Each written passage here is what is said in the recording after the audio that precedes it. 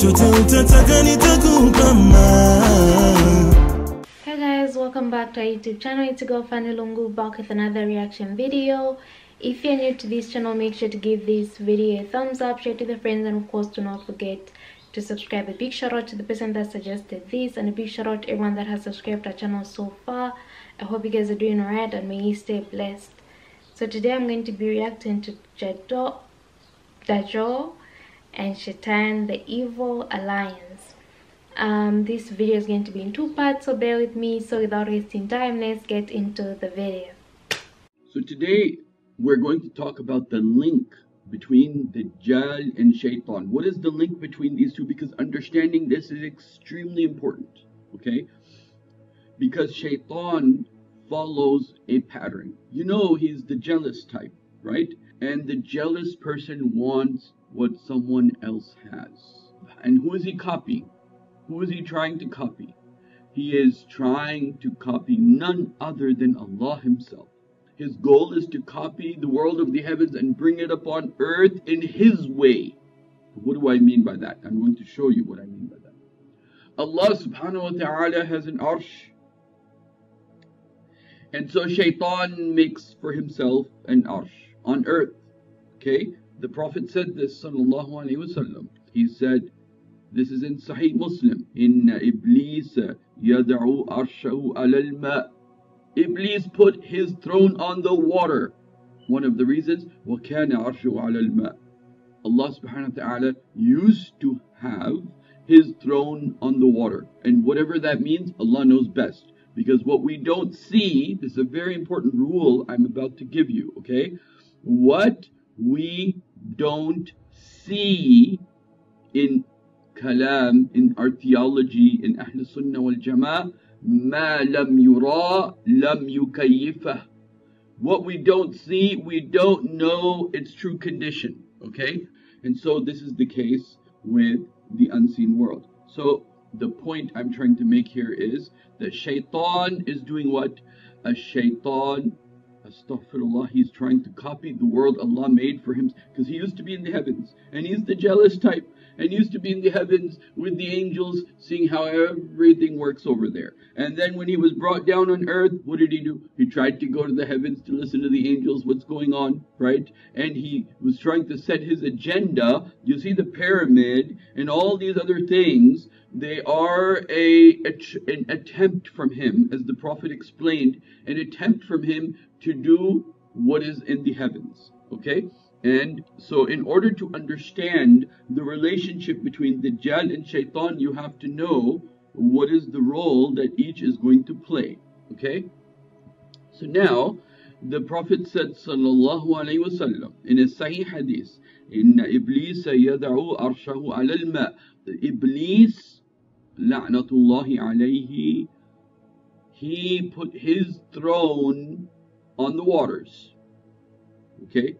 ثم بعث سراياه, and then he sent his people all over the place, his cronies, his stooges, okay? فأدناهم منه منزلا أعظم فتنة, and they are in closeness to him according to the level of fitna that they create, okay? So Dajjal comes in here. They are in closeness to him according to the level of fitna that they create.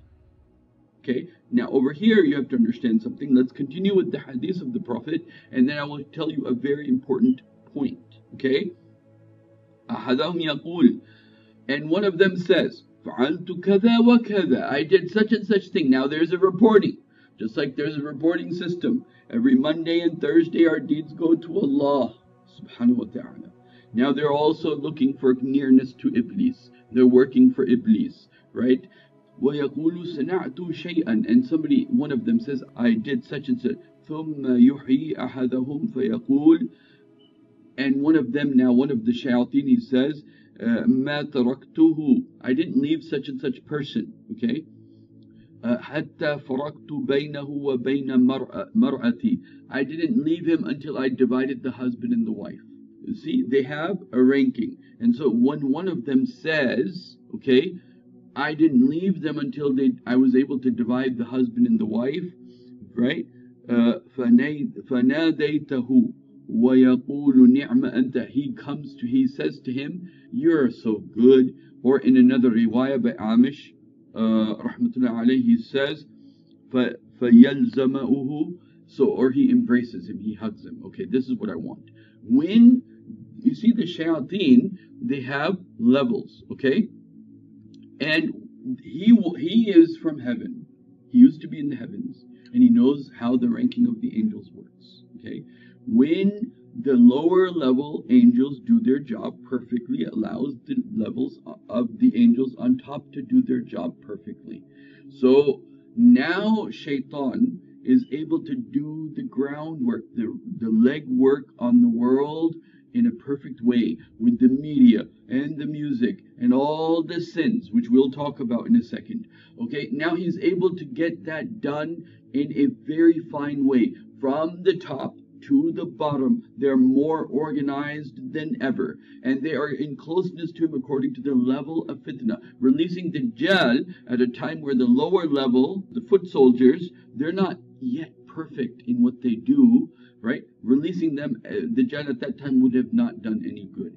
Now, over time, he has trained his army, his people, his cronies amongst the humans and the non-humans. He's trained them, brought them in closeness and rank like in the heavens, and he has now he's trained them, and now he's able to get, this is important, he's able to now get information that he was not able to get before. See, before he went to the heavens to listen to the angels, and then the Quran came and put a stop to that. You can't listen to what's happening in the heavens anymore.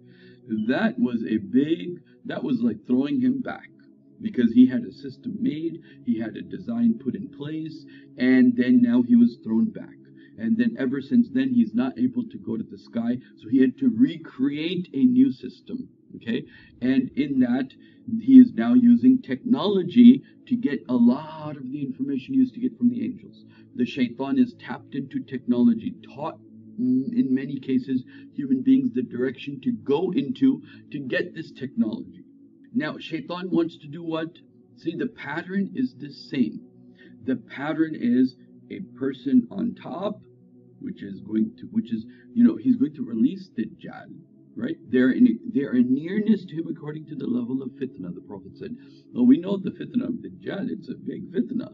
And he will release Dajjal and there's another aspect to this that Muhammad Iqbal mentions in his Iblis ki Majlis Shura. That is that he knows his time is running out too. And so he's going to take his biggest, trick at the end, where he wants to go to hell with as many human beings as possible. Okay? But the other thing he wants to do, and he has been doing over and over, why do you think it is? From one culture to another culture, to another culture, to another culture, what happens? The same basic things happen. They're worshipping idols, they're worshipping idols, they're worshipping idols, they're worshipping. Why? Because you see, the Hinduism, the idol worshippers, the modern Hindus in India, they're a good example of what happens. He creates many gods, and he makes them, remember, he's jealous of what happens in the heavens. So and a very, very important point I'm about to mention, okay? There's a divine sunnah. There is a divine sunnah. There is a very important divine sunnah. Shaytaan has dominion over the ones on earth. Shaytaan, Allah gave permission to the shayateen to have control through suggestions, through different ways, to seduction, through whispering. Shaytaan has power over human beings. So Allah subhanahu wa ta'ala put a rule, and the rule is that shayateen have, the devil, Iblis, has been given by Allah subhanahu wa ta'ala the permission to control even human beings to the degree of suggestions. He has the permission from Allah to try to lead human beings astray. He has the permission from Allah to make false promises and give us false hopes despite what is obvious, right? And to believe in these false hopes despite what is obvious. obvious. Now, you see, Shaytaan is jealous of that world and he wants to create that world here. And you know the way he feels because he's so jealous. There's not a being more jealous than Shaytaan. In fact, the word Shaytaan has two meanings. One of them is shatana. Okay, shatana, okay, means to burn. He's burning in his jealousy of what he used to have before. He's burning in his jealousy of what he used to have before. And he is cursed. You know, this is why you'll find something interesting, right?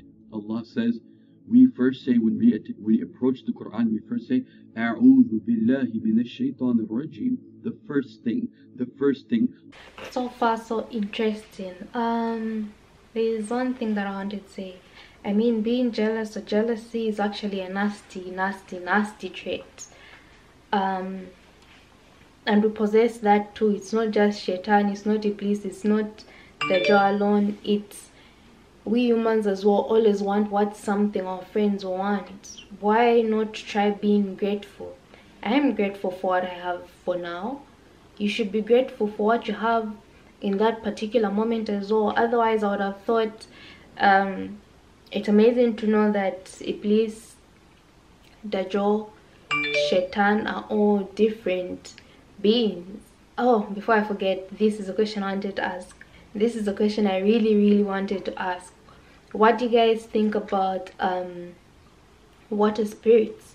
If Shaytaan has created like his kingdom on water or throne on water, what do you think about that? What do you think about what I just asked? I've forgotten what I asked.